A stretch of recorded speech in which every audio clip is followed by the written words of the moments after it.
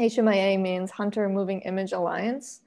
Tonight's going to be dedicated to the epic film Symbiopsychotoxicplasm, is known as one of the most daring films of its time. We will be discussing the work with Sue Friedrich and Louise Archambault Greaves. I will just say that HMIA is a collaborative forum for viewing and discussing video and film-based art. This is a regular series of events occurring mostly on Wednesdays. It will continue throughout the spring semester. We are currently organized by students and faculty, Anthony Hawley, A.K. Burns, Daniel Boshkov, Anna Sophie Jesperson, Lola Dye, Lisa Lacroix, and me. The first 30 minutes are gonna be a conversation with Sue and Louise, and then the last 30 minutes will be an open Q&A. You could put your name in the chat if we will have a chat, or just wave.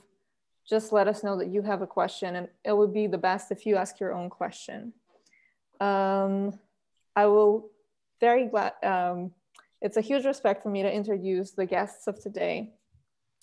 Louise Archambault Greaves worked alongside her husband, independent filmmaker William Greaves, on the production and distribution of many of his award-winning documentary films, including the acclaimed biographies Ida B. Wells, A Passion for Justice, and Ralph Bunche, and American Odyssey. Since his passing in 2014, she had continued to promote and distribute his work and had been actively involved in archiving and presenting the record of 6 decades of his work, including films, audiovisual materials, documents, and papers. A major portion of this extensive collection is now at the Schomburg Center of Research in Black Culture in the New York Public Library, where it is in the process of being cataloged and will be made available for the public. More recently, she had been working with the award-winning filmmaker, Sue Friedrich, our other guest, on the design and construction of a comprehensive website where Greaves' work can now be viewed. A 400-page book, William Greaves, Filmmaking with a Mission, edited by Scott McDonald and Jacqueline Stewart and published by Columbia University, will come out in spring 2021. Sue Friedrich, which...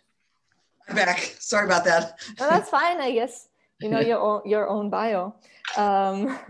Sue Friedrich is an artist and filmmaker who produced and directed 24 films and videos, including I Cannot Tell You How I Feel, Gut Revolution, From the Ground Up, The Odds of Recovery, Hide and Seek, Sink or Swim, Damn If You're Not, If You Don't, The Ties That Bind, and Gently Down the Stream.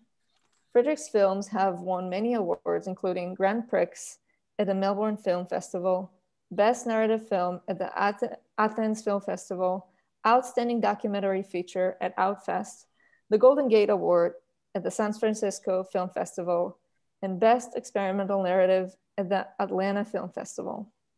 Her work has been the subject of retrospectives in the Museum of Modern Art, the Whitney Museum of American Art, the Rotterdam International Film Festival, the Stadtkino in Vienna, the National Film Theatre in London, the Buenos Aires Festival of Independent Cinema, the first Tokyo Lesbian and Gay Film Festival, the Cork Film Festival in Ireland, and the Anthology Film Archives in New York.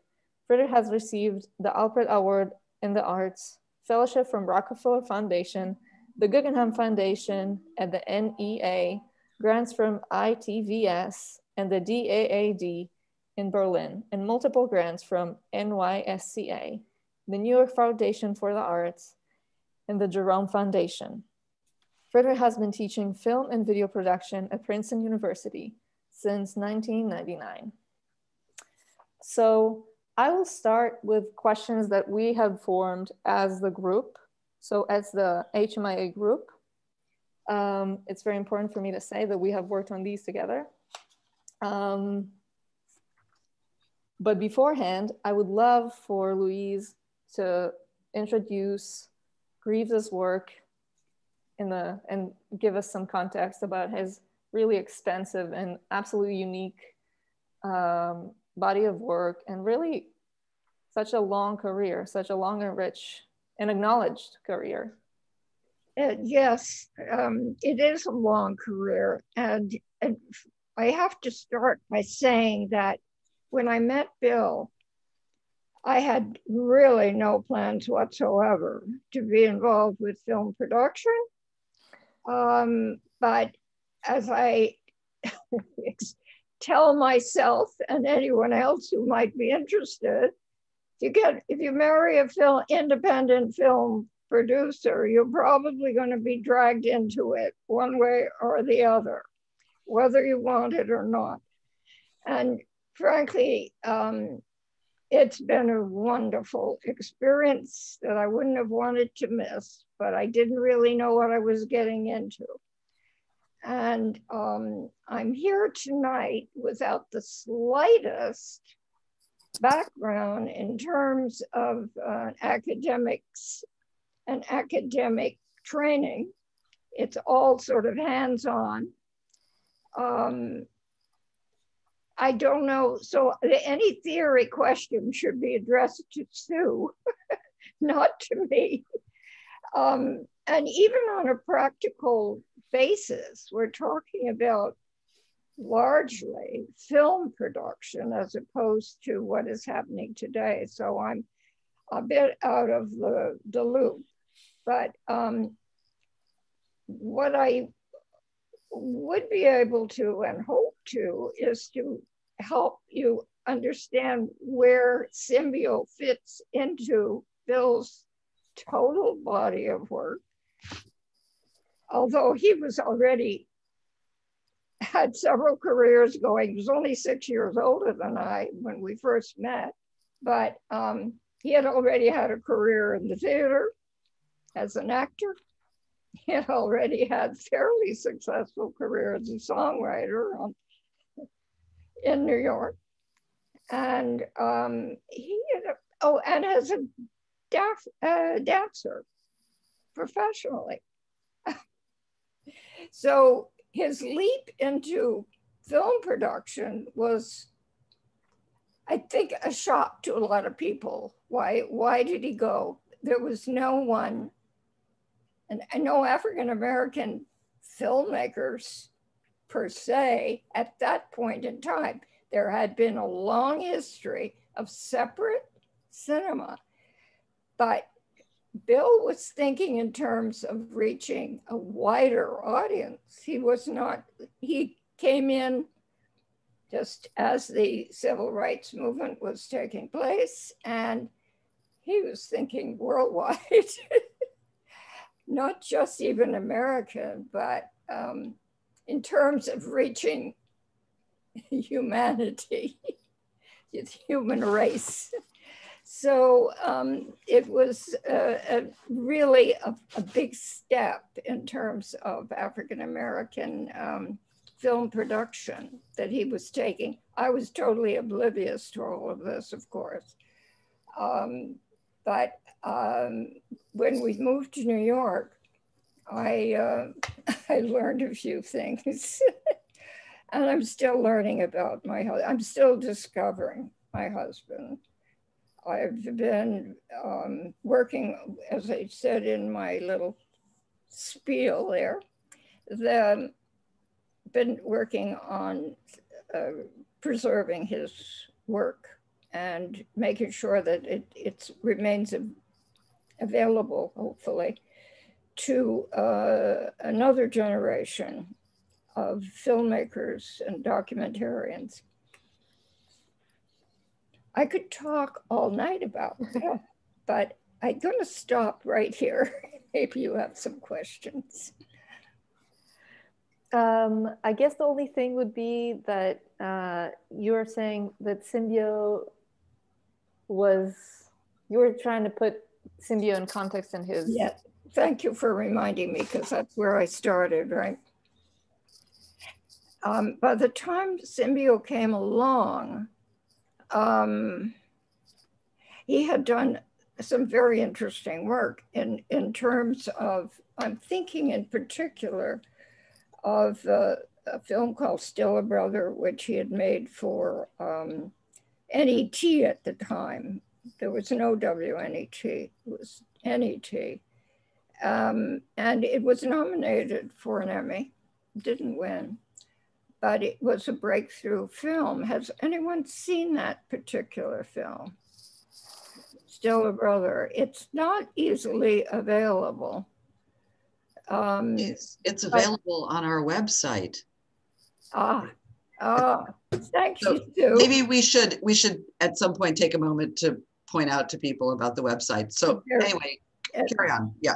Great idea. I didn't realize that it was available. Okay. You did such a fantastic job. I'm still discovering it.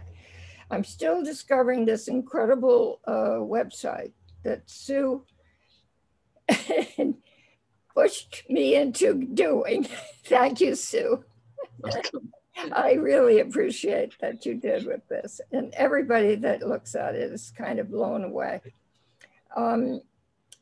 So about Symbio, yeah, it was, can I talk about how my response to the whole thing was?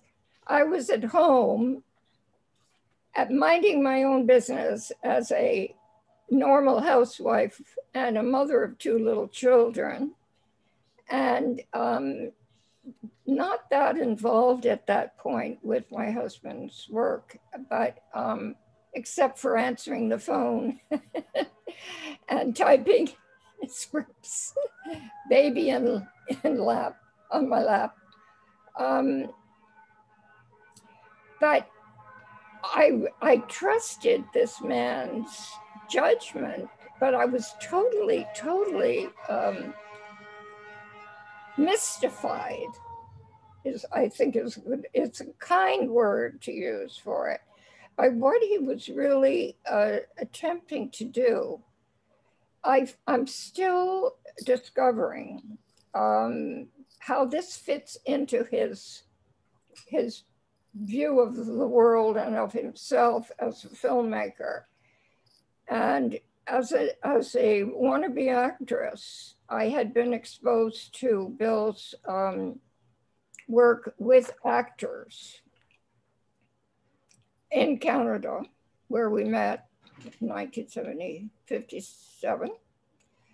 And so I thought of it in terms of an acting experiment and of a discovery of the creative process involved in assuming roles, playing roles. But obviously, in retrospect, and as I'm becoming more sophisticated about these matters, I see that he was exploring a lot of other things with this work. I would actually... Hello? Sorry, I'm sorry, Louise. I'm sorry to cut you off, but I would actually really love to expand on this thing of exploring acting, and maybe also Sue can jump in at this point, because we were absolutely obsessed with this thing of both what happens with the actors, but also how Bill was acting, you know, right. In Symbio. Like, he was the director, but he was absolutely acting, and we also know that he was a professional actor. And we were totally, you know, blown by what was that kind of acting he was doing. And maybe you too can speak of it a little bit. I'll do my best. I think there were several things he was hoping to accomplish with this. And while at the very end, in retrospect, he's emphasized his theories about creativity and conflict, a dramatic conflict. And he was hoping to capture a moment totally unexpected,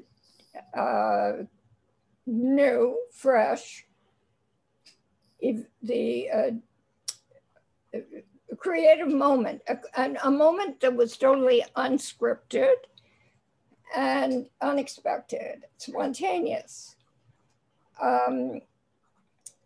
But oh, I've lost track of my thought. I'm so sorry. That was part of the goal that he was trying to reach. And I think at times he even forgot.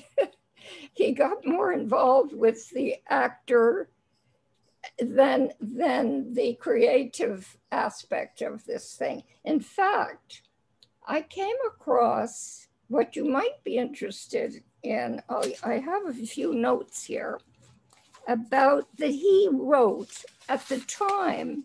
They keep referring to this concept. Well, the concept exists still in his archive. And it's never, as far as I know, it's never been published. But it does emphasize the acting aspect of this work. And as an actor and a director and a teacher of acting, I think that I'm looking for it as I'm talking to you. Are we going to see a secret note never published? Yes. That's so exciting.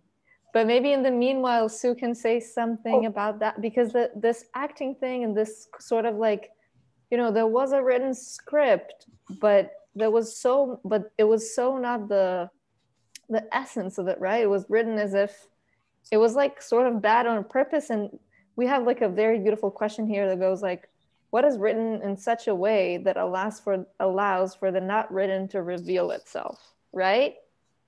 I'm sorry, I missed what you said. I will repeat that question, because I was speaking of the acting I was saying that there was a script, but the script was more like just the base for other things to come up. It had, yes. Yeah, I mean, such a weird script, absolutely strange. And the beautiful question that I was quoting here is, what is written and what is not or cannot be written? What is written in such a way that allows for the not written to reveal itself, right? Because we have somebody in the film saying, life is not always beautifully written. And that's like fabulous, right? So this certainly was not beautifully written. In fact, the subject matter had nothing to do with his ultimate goal. I think he just thought this would be something that might interest the people involved. I don't know. It was new, it was fresh. Nobody had done anything like this. So, okay, try it. But they could have just as well been arguing about, you know, where they're going to go for dinner tonight. The point was conflict, not the subject of the conflict was not that relevant. And the interesting thing is that he had in his mind that the roles would be reversed, that the man would eventually attack the woman for being homosexual, and that they would eventually get together on the basis of mutual problems that they want to resolve as human beings. You know, nobody. Wow, I don't think anybody knows that. I don't think we know that as viewers. It's lost in this particular version. However, if you looked at 2.5, you might see it evolving in that direction. Has anyone seen 2.5? No, because it's much. Sue, maybe you want to jump. Maybe you want to jump in and. It would be interesting to compare the two, because 2.5, he works much more intensely or deeply with the actors, and they get much more complex and involved in a mutual attack. And it's resolved at the end. Not completely, not the way he had initially thought it might, but in a way, yes. They get together with this child, this young woman, and sort of take on the role of parenting this young man. So it's much more in tune with what he had initially thought of in terms of the story. So Louise, I have a question. Yeah. So, since he shot pretty much everything back then, I mean, he shot more material for 2.5, but the primary material was shot originally with all the different couples and whatever with this idea. Right. Why do you think it was that in take one, he didn't take it up to the point that you're describing? I think he was torn. I think the take one may have been the first. It looked to me as if it's the first take. And I don't know, I think he wasn't yet sure how this was going to work. He tried to get the actors to improvise, but they were not, they did improvise, but not in the direction, maybe they hadn't seen the concept either. It's quite possible that this missing concept never got through the actors, or they forgot about it. And he neglected to remind them. He wanted hands off. So it was difficult for him to play this role of hands off and at the same time direct the actors. I think it was partly impossible to do both. But anyway, in take 2.5, especially in the updated version, which was shot in like 2002 or 3, he focused more intently on the story and the dramatic aspects of this, the relationship between the two actors, and as actors and as characters in this little drama. So it's a quite different take on take on the takes. So the point I should mention is that this symbiote never really took off, as you probably know.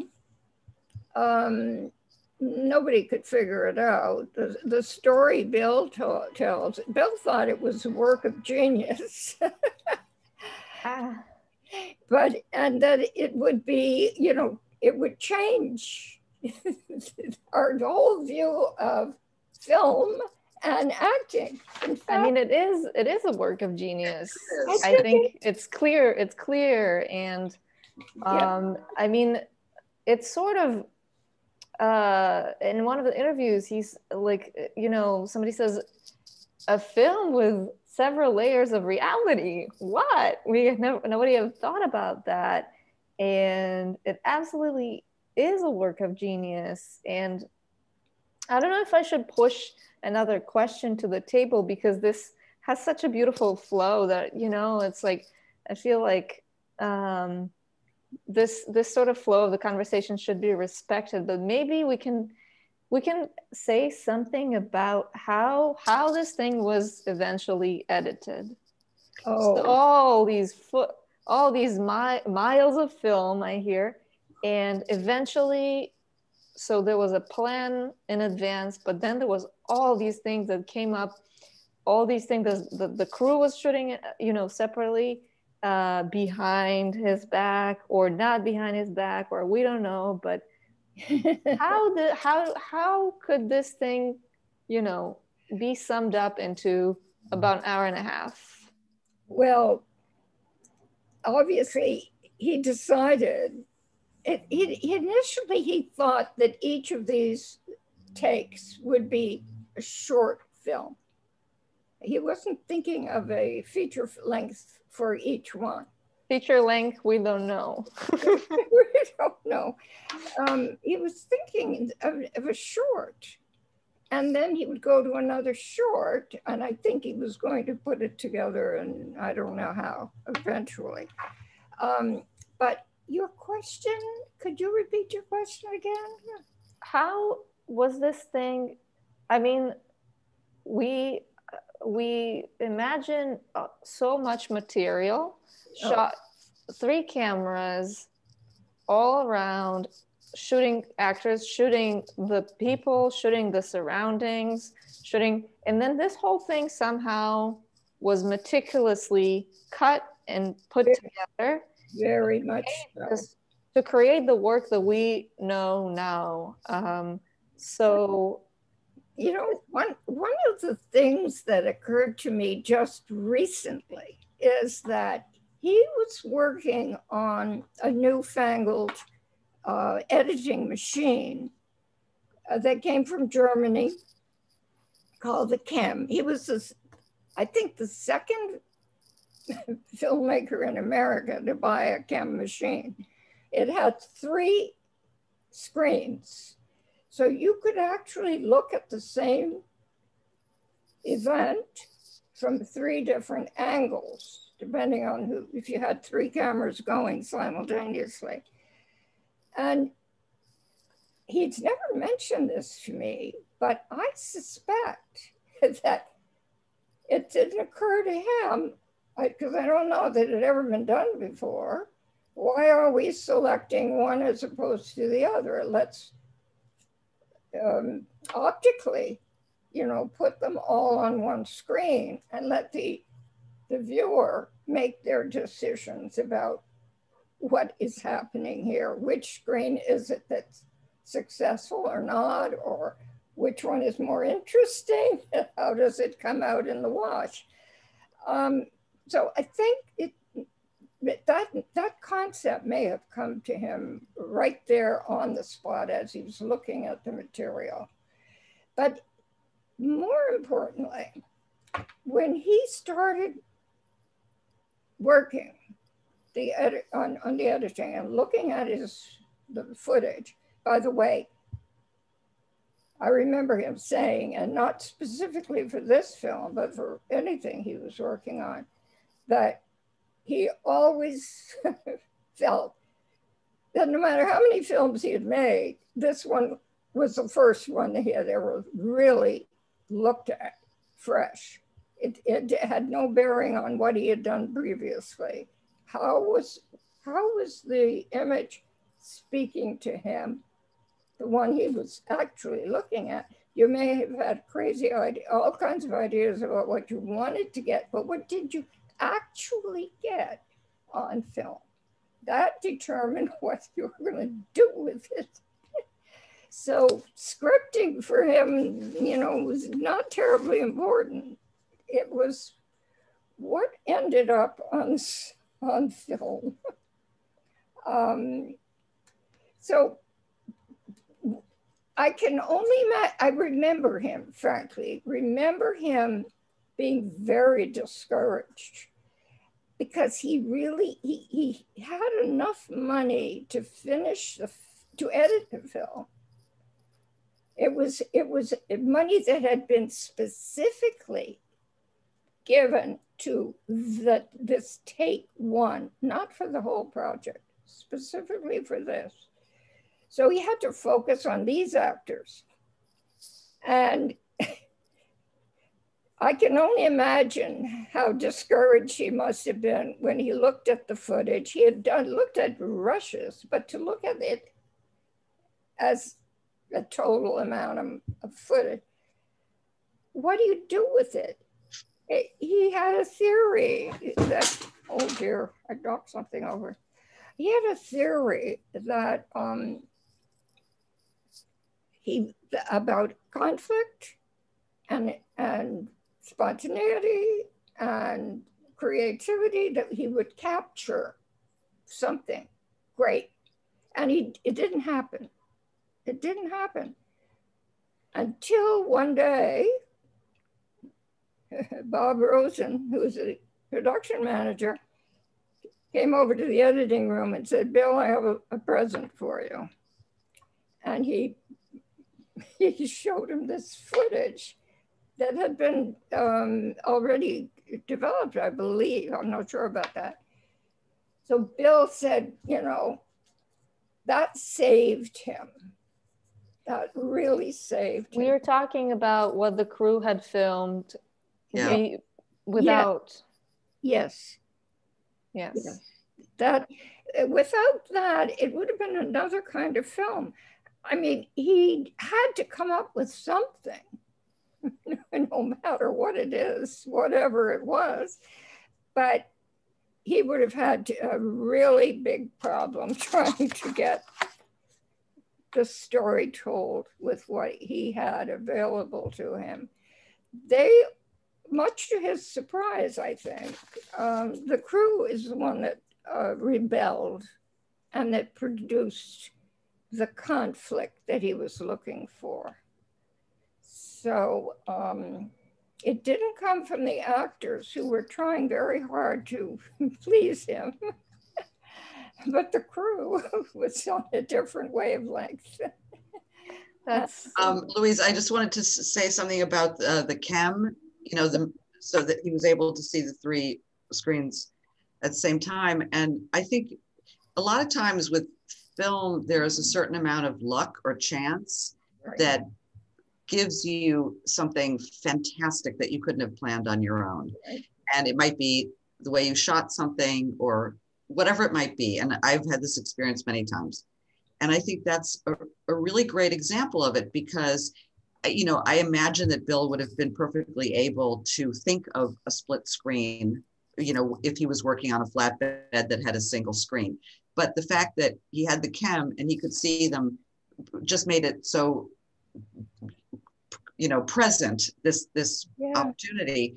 And also it's so well suited to the film because he has different people playing the same part. He's got, you know, sort of chaos in a certain way. I mean, I think very controlled chaos, but he has all this chaos. And so to have the multiple images on the screen is absolutely, you know, fits perfectly with the story that's being told. And it's just, you know, it's fantastic. So that was a revelation. And I think, I don't remember him ever mentioning the reason why he put those 3, but I have a feeling it was looking at it physically. They're all bad shots, but they're all interesting in terms of the story that we're trying to tell. Right. So yeah, I love the fact that he did that. Sue, maybe you can tell me, are there any other filmmakers who did anything like that prior to, or do we know of any? You know, I'm thinking there, like I'm maybe confusing dates, and somebody else who knows more about film history in that sort of particular way could say, but I'm thinking there are certain moments in some of Godard's early work where there's sort of split screen stuff. You know, I think it was a time when people were starting to experiment with breaking up the narrative visually in a certain way. So I can't say, you know, exactly another film that did it before that might have been a precedent for him. I think it was sort of in the air. But he did so well. Yeah. It did. I don't know if anyone has heard that Bill actually took this film to Paris and showed it to Louis Macquarel, who was selecting films for Cannes at the time. Yeah. Bill thought this was going to be something they would love over there, if not here. And he found out he had dinner with Louis Macquarel, and they said, Louis thought, I really couldn't make head nor tail of it. So Bill found out later when the film came back to New York, that all the reels had been mislabeled. So poor Louis had looked at it. Not only was this a complicated story with many levels of reality, but the reels had been rushed through the lab and had been mislabeled. Yeah, that's a crazy story. Friends, I must open this to questions and answers, to Q&A. We don't have a chat, so I suggest that we just try to be very mindful of each other and sensitive, and you can just try to ask your question, but please please, let's just mind each other. And if somebody starts to speak, or we just need to share this space gently. I'm game. Who's going to be the first? So, question. Hey, yeah, question from Bradley. No. Yeah. You do it. Oh, no, I have a question, because I know that, what? You can say. That's okay. I know that he was in, can you see the face? I know that he was in New York during the time that the radical theater, people like the living theater and the open theater were working. And I was curious if that kind of anti-authoritarian, anti-hierarchical thing, that's also kind of the structure of his work, but whether those theater groups, were doing a lot of radical things, was an influence on him in some ways. I doubt it, but I can't give you a definite answer. But one, Gordon, what's his name? The sound man, Gordon somebody. Does anybody remember his name? Was a member of the Living Theater, I believe. Yes. So they sound like they had exposure to the crew itself. But as far as Bill was concerned, I don't think so. I'm not aware of any connection at all. Because the other thing that I was thinking was also Shirley Clark's film, of The Connection, which has a kind of a film about a play. It has this kind of inner structure that's similar to Symbio in a sense. What year would that have been? Well, it was made in '61. The play, The Living Theater, was from '59, I think. And then I think Shirley Clark made the film in '61. And so there's actually a film, they're making a film, it's basically junkies and jazz musicians, but basically there's a play within a play, but they're actually making a film about it. So it becomes even more kind of meta levels, which is similar to Symbio and to me in some way. That's so very interesting that you mentioned Shirley Clark, because Bill credits Shirley with having made his independent career in New York City possible. Yeah. She is the one who introduced his work to George Stevens Jr., who was heading the motion picture branch of the USIA. And they gave Bill his first opportunity to do an independently produced film when he came to New York. He did something that he called A Nation of Dissenters, which reminds me of today. But the USIA changed it, the title, to Wealth of a Nation. A Nation of Dissenters is a little bit too far gone, too far out there.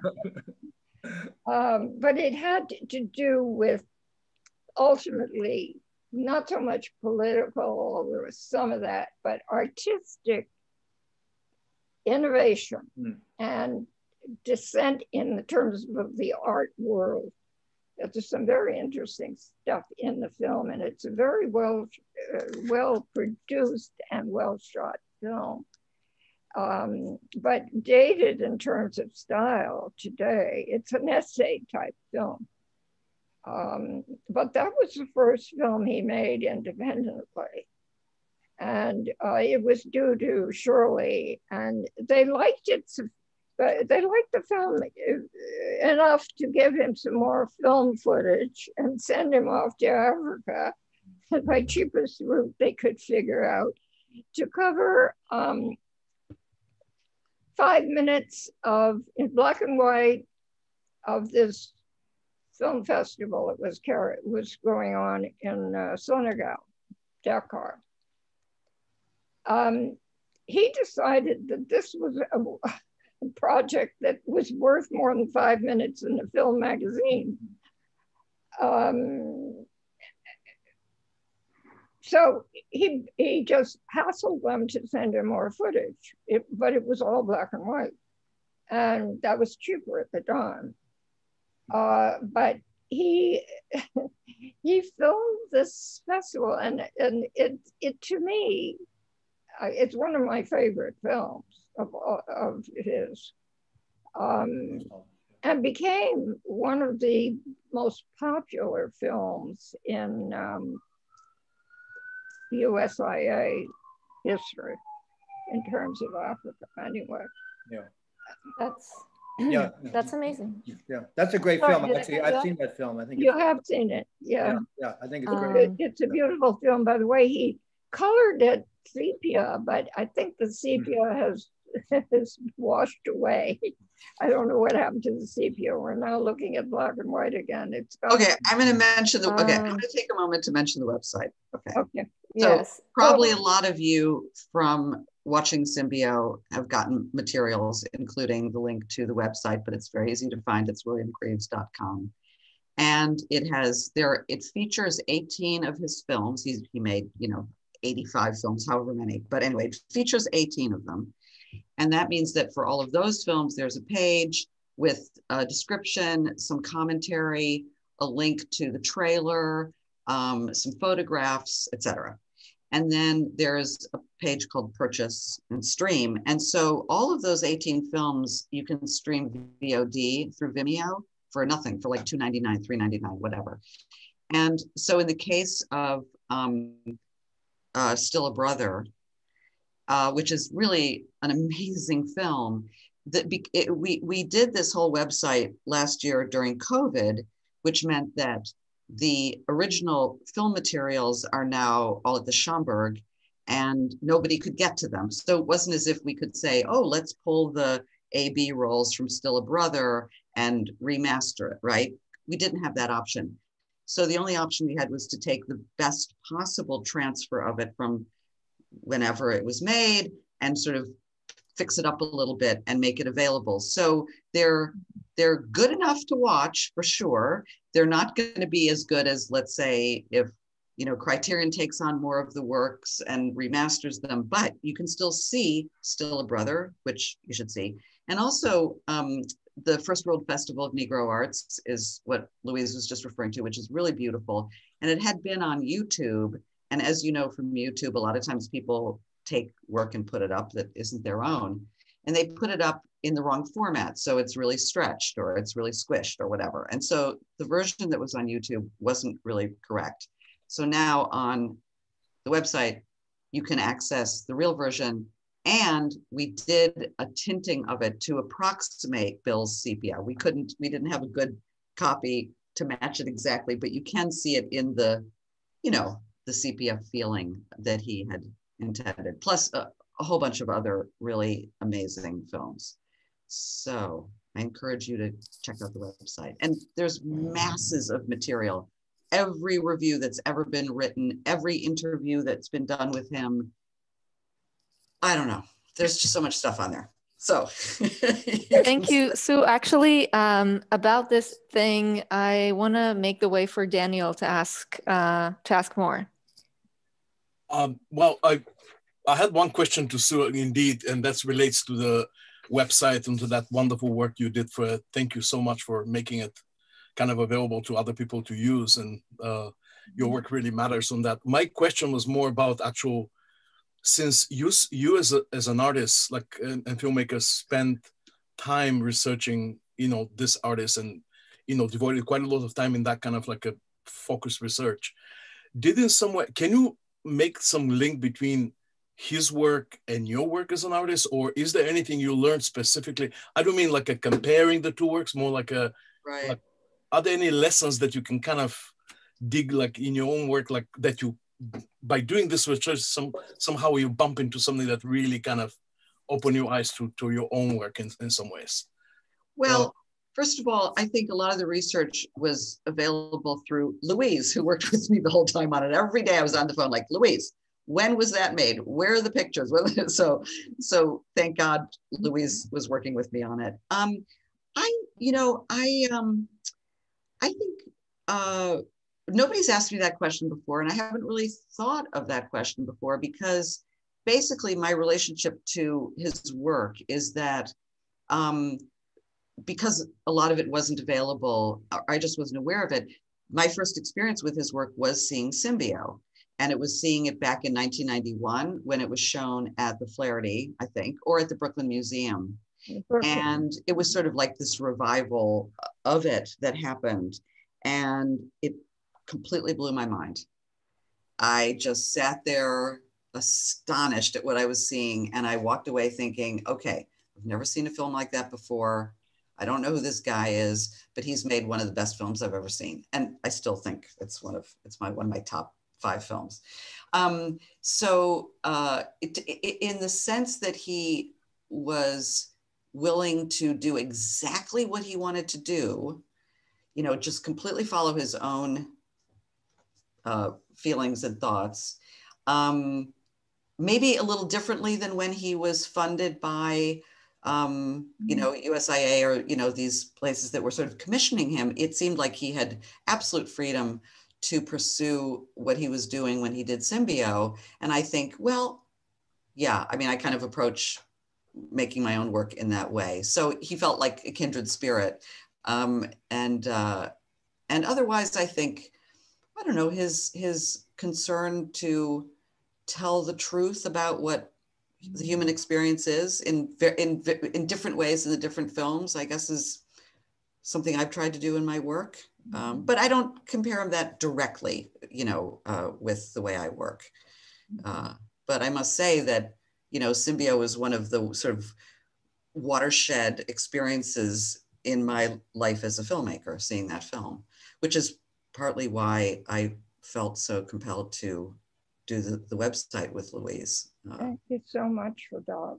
It was so very, very wonderful that you did that. You pushed me in the back because I wasn't really enthusiastic about this. I felt I had my plate was full, and the other website we had worked very hard on, but it was very dated.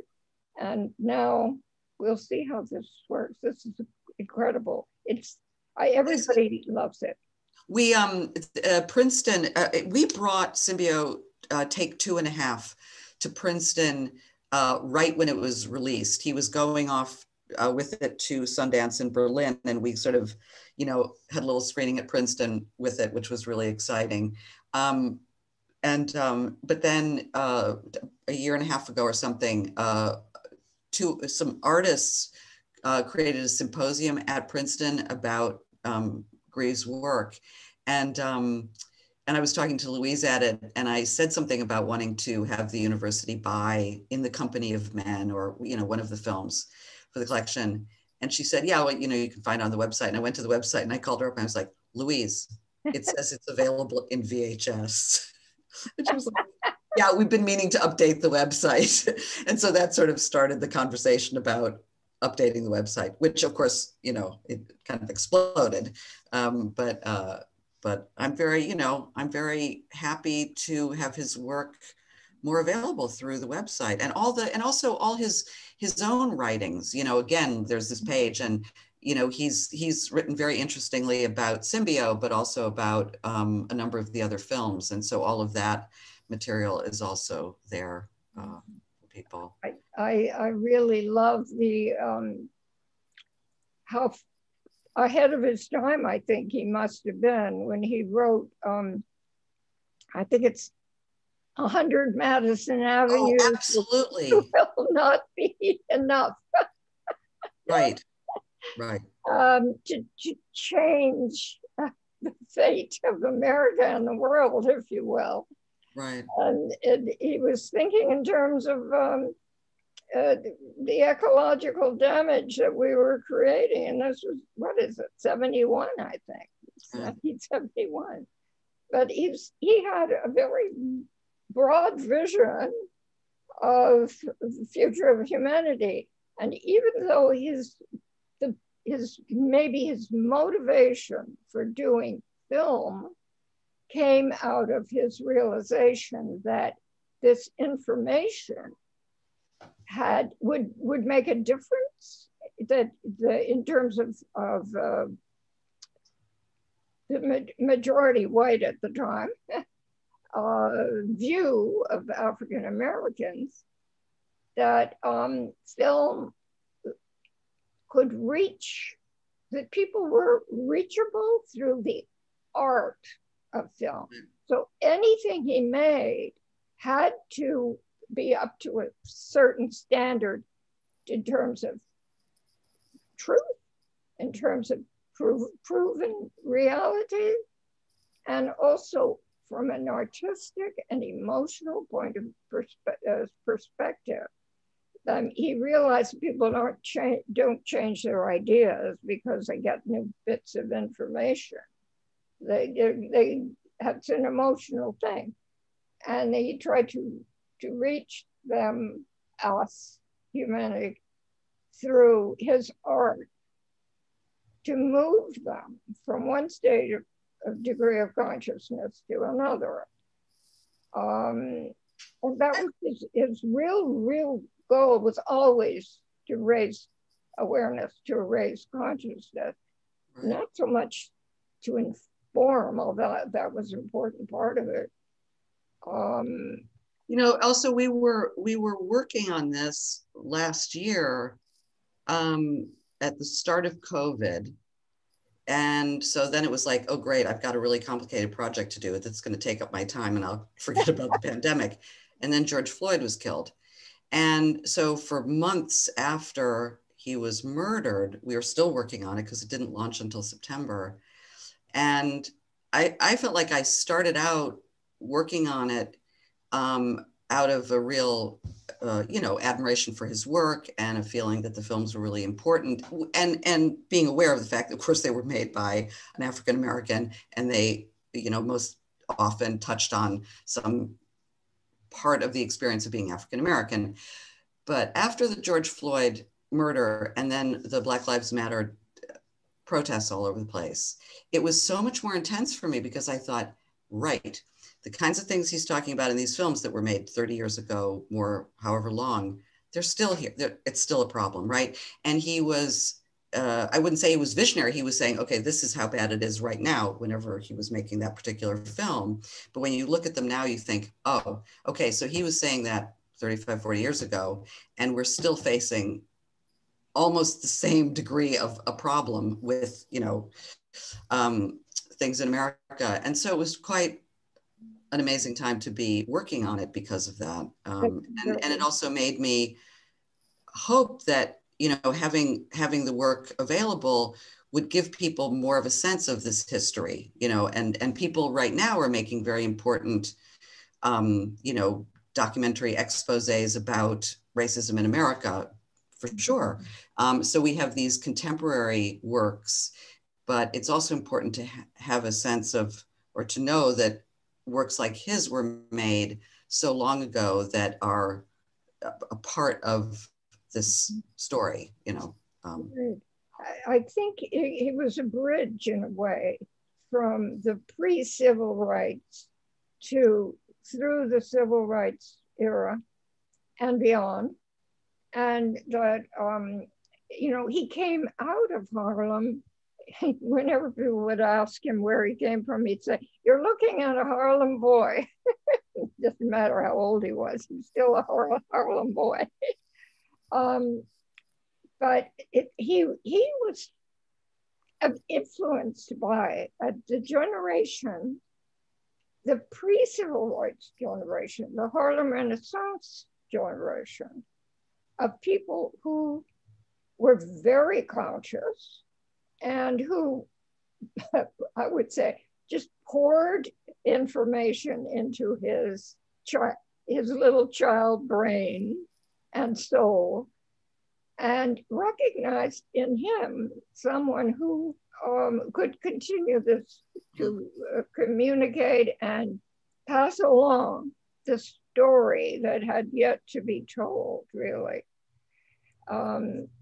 It's an interesting, there's a very interesting article, Sue, that you may not have seen because it just came out in a magazine, a new magazine that's being published by Black Star Film Project, whatever it is, called Seen, S-E-E-N. It's about Black film, and the leading essay is about Bill.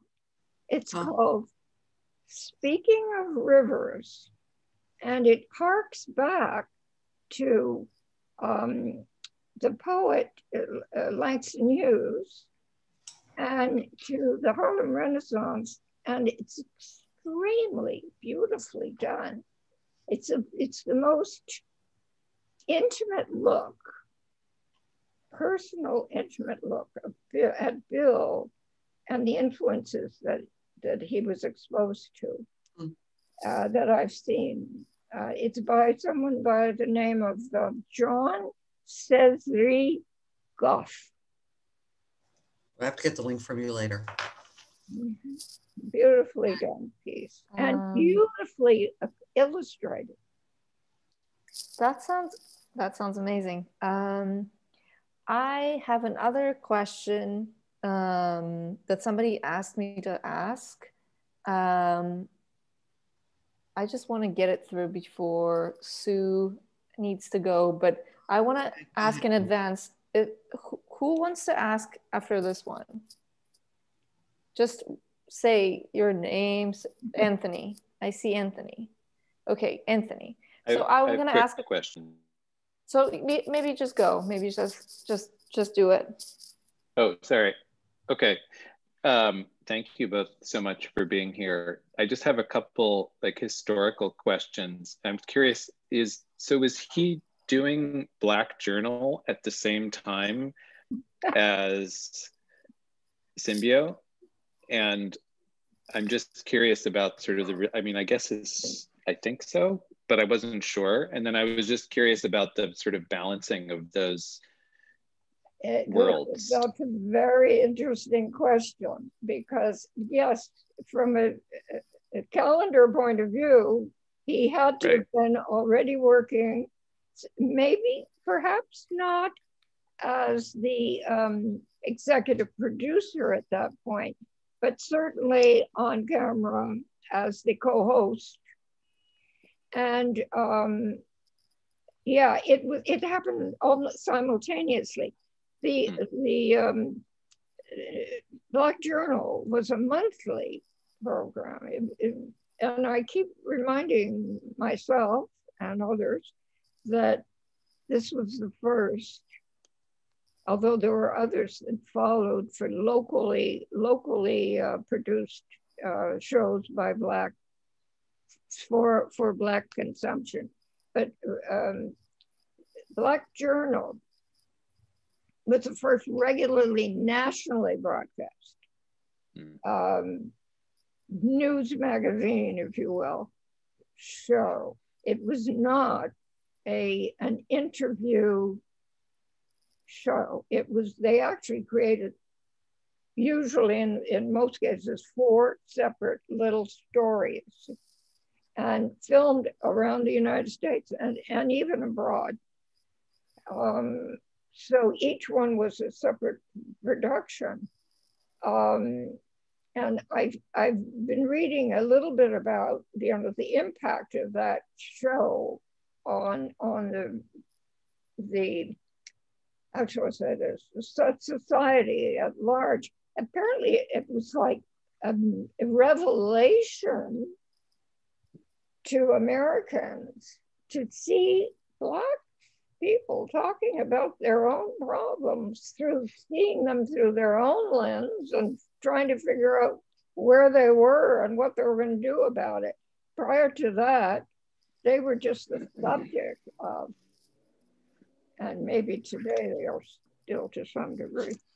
But subject of white, which of the white mainstream, they dealt with their crime and with the poverty and all the problems, but you didn't hear anything from Black people who were living their lives.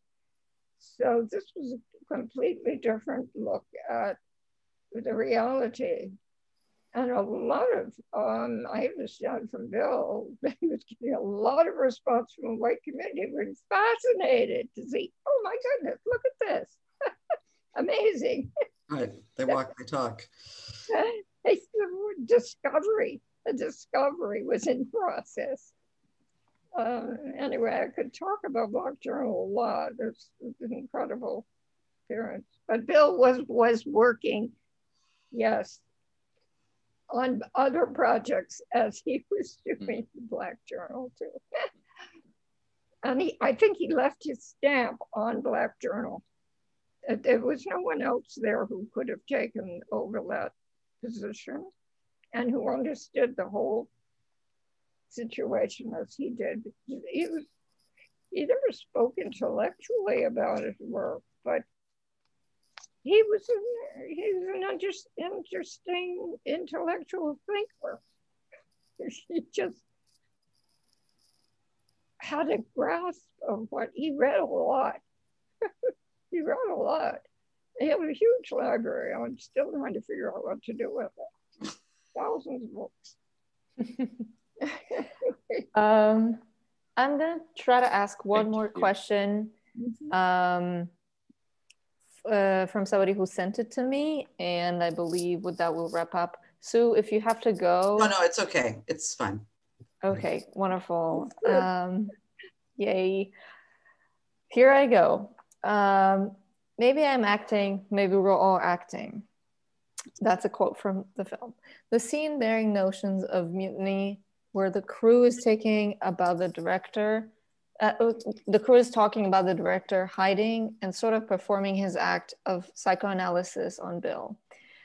Reminds me of both Les Blanc's Burdens of Dreams, where we have a narrator more or less reliable telling us the progression of the relationship and tension between everyone on the set, but also the opening night of John Cassavetes, in which we experience this blurred shift between reality and fiction through the eyes of Gina Rowlands, who plays an actress married to a man played by Cassavetes, to whom she's in fact married in real life. So we know that Cassavetes' wife is in a lot of his films. And she's also absolutely fantastic. Matt, what mechanism takes place when this trespassing of reality takes place within the film, within the narrative, and is it at all any different than the trespassing of reality that takes place in any art making? So that's a mouthful, but let me know if you want me to repeat any part. But basically, I read from the question that there is sort of a Cassavetes here is brought as an example to somebody who was also experimenting, and this sort of what's real, what's fiction, kind of border that's not really firm. I think I'm going to leave that to Sue, but because I'm having trouble figuring this out. I'm not sure if I really understand the question. So, Sue, do you? Well, I might not answer the question directly, but I do think one of the things that I love so much about Symbio is the degree to which Bill was just playing with everybody, almost including himself. He was provoking the crew. I think when you see the film for the first time, you're surprised at the revolt of the crew. And their discussion is so fascinating because they're not sure whether they're being had or not. And you're not sure at that point whether he told them to do it or not. And meanwhile, these poor actors are seemingly being, you know, coached by him, and they're rehearsing this scene, which is supposed to be a serious scene. And you feel at moments that they are thinking, this just can't be real. You know, this can't possibly be what we're trying to do. And there's this, one of my favorite moments is in the film is where there's a sort of a wide shot and he goes walking away like over a little hill, and there's some voiceover about it where he's just sort of like, do I really know what I'm doing? Or somebody in the crew is saying he has no idea what he's doing. And I just think it's so funny. And I do think the comparison with Cassavetes is interesting. And I think, you know, in part, we have to bear in mind when these films were made. I mean, it was, you know, the late 60s, and everybody in every way was trying to think of what's possible beyond all of the strictures that, you know, they had been raised in. And, you know, what's the right way to make a movie? What's the right way to write a book? What's the right way to make music? And people were breaking out all over the place. And I think this film has a lot to do with just what was going on then, to the extent that he had written this, and he says, you know, it's utterly banal. You know, the script that he wrote for them he considered like the most horrifyingly banal thing, but it's all about sex and, you know, homosexuality and all of that, and at one point, the crew is like, ugh, you know, he can't even write a good script. I mean, this is 1968, you know, he should just speak more directly. So even though he was making something that was so radical, they were even seeing it as perhaps, you know, slightly younger, from a different generation, thinking like, ugh, this is so, you know, tired.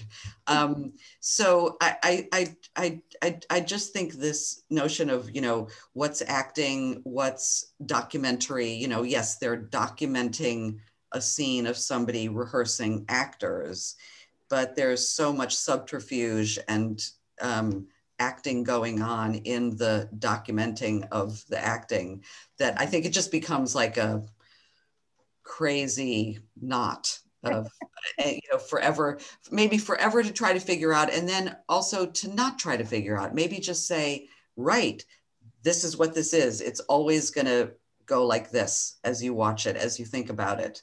There's no place to land, in the sense that you can't say it's a documentary or it's whatever it might be. You know, I think one should let it just be endlessly sort of in conflict with itself and playing with itself. It's interesting that there's no real place to land. There's no answer. It's a lot of questions. Right. About reality and what is real and what isn't real, and what are we doing here? Right. What's it all about? Why make films in a way? You know, what are films? I don't know if people read, Scott McDonald did a long interview with him many years ago in one of his critical cinema volumes. And he also included various production notes from Bill. And in it, and I'm going to read from my notes because I always forget how to say this, but Bill said that it was based on two things. And here I go with my glasses. One was the second law of thermodynamics, which is that energy is constantly transferred and it cannot be destroyed. And so in a sense, the flow between the camera and the crew and the actors and the audience, just, you know, the energy is just always going around and it cannot be destroyed. And the other was the Heisenberg uncertainty principle, which is that you can't know reality because the electron microscope bombards and alters what it's looking at. And so the camera is kind of like that. So, you know, he, as you say, Louise, he was very smart and he read a lot. And I think he, you know, making this seemingly wacky film out of these two very serious principles from physics is something I really love about it. I do too. Yeah. I adore part of it. Yes, he was fascinated with science, And, you know, he had intended to take engineering to become a civil engineer. But he was drawn into the arts. And he says that as a child, he was very self-directed. He spent hours drawing. That was his fun thing to do. In fact, he won a scholarship as a child to one of the 75 best child artists in New York State. And it involved a Saturday morning class in art at the Little Red Schoolhouse. So this was a big thing for Bill out of Harlem. He's on Saturday mornings, he could go to the Little Red Schoolhouse in the Village and get this wonderful experience. And his other very powerful influence was the Stuyvesant High School. He was highly competitive, and he didn't want anybody to be getting better grades than he did. He kept saying, there was one kid, Arthur Greenberg or somebody, who just kept getting better grades, and he was driving Bill crazy. But he was way up there and very competitive. And, you know, family was poor as church mice. They had nothing. He had to go, and there was no allowance for the week for the kids. There were 7 of them. So he had to go and earn a living, and he shined shoes, and he delivered papers, and he worked in the garment industry, worked at the post office. He was, and he bought his teachers, one of his teachers would give him money every day to go get his lunch. And Bill would run to the store, get the lunch, and he'd be able to keep the change. That was, you know, his experience with finances. Anyway, this was a kid who just was determined and excited about world. He loved going, he said, to the bookstores. There were a lot of black bookstores at the time, and that was where he lost. And he did his homework at the Schomburg Center, where the librarians would just feed him stuff. So he had a very close relationship. He lived next door to the Schomburg. It's on the same block anyway. Wow. So he had a very interesting experience growing up. And I don't think we fully recognize how wonderful it was. He did. He was very excited about his childhood. That's such a beautiful thing to know about a person. Friends, I have promised to finish at a certain time, and we are already late. I am so grateful for both of you for coming. It's an incredible honor and just so much fun. And everybody else who came, I am so happy that you all made it. And we have a little ritual we finish with, which is everybody turns their camera on and we're clapping. So I think it's time for us to do that. Am I right? Can I clap too? Of course. Of course. Of course, yeah. Thank you so much. Oh, I'm so glad. Thank you both. I'm so glad. Thank you, Louise. Thank you. We could go on and on forever.